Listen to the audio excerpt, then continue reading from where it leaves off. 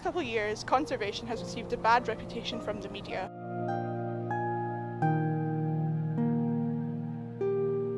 However, sea life are working very hard to try and change that.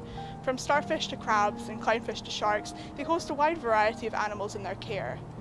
Every year, sea life save over 100 seals and 40 turtles, and they work hard with activities such as beach cleanups and other things that really help the environment. Sea Life's aim is in total to inspire love and care for the ocean around them, and they work on that by taking part in projects all across the world.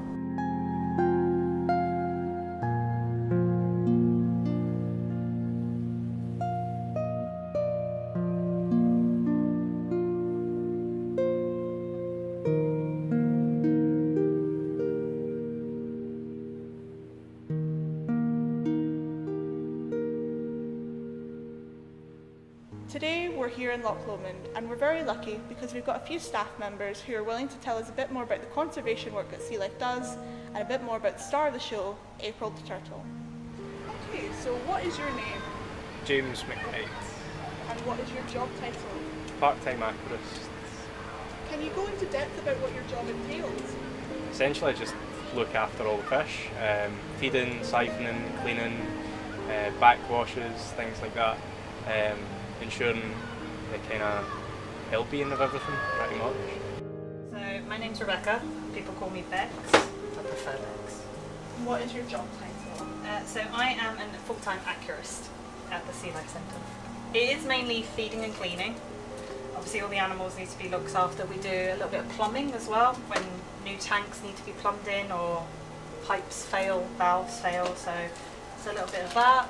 It's, a little bit of science thrown in as well. We have to do water tests and alkalinities and stuff like that.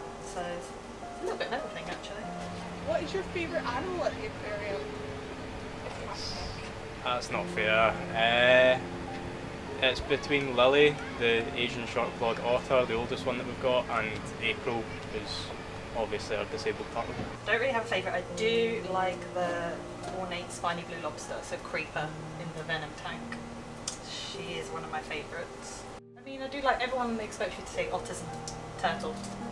But I like the unknowns. April was originally from the Maldives. As far as we know, she's only 5 or 6, so she's still really young for an olive ridley sea turtle. She encountered some ghost netting, which is where fishermen have used up these nets and they throw them overboard and they just leave them in the water. So essentially what this ghost netting did is it got caught round her kind of shoulder joint and acted like a tourniquet, just cut off the blood flow to the fin and then it just fell off essentially. She also has a lung infection as well and tears in her lungs, which means that every time she takes a breath in, air escapes out from her lungs and into her shell, which causes kind of buoyancy, so she can't actually dive, so she can never hunt for food as well as any other olive ridley sea turtle, so she had to be rehabilitated, and then she can't go back out into the wild, especially because in the Maldives it's about 30 degrees, 32 degrees every day, so if you can imagine being a turtle and floating, you get your back out the water all day, every day, and it's 32 degrees. It's not very healthy for her at all, so... Is she spoiled? Yeah, absolutely. Oh, that wee turtle, honestly, she gets anything she wants.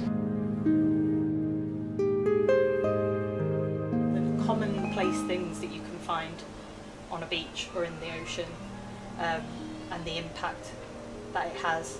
I believe it's like 45,000 tonnes of waste they find in the ocean.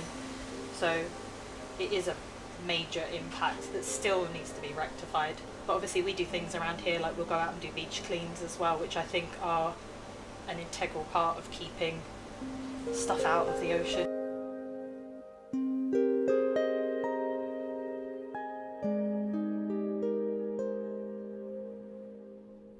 April's story is unfortunately not a solitary case, as each year over 1,000 turtles are killed from pollution, and scientists predict that by 2050 there will be more plastic in the ocean than fish.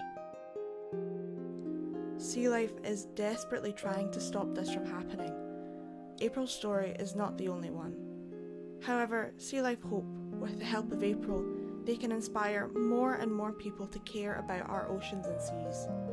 not just for us, but for those who live in it too.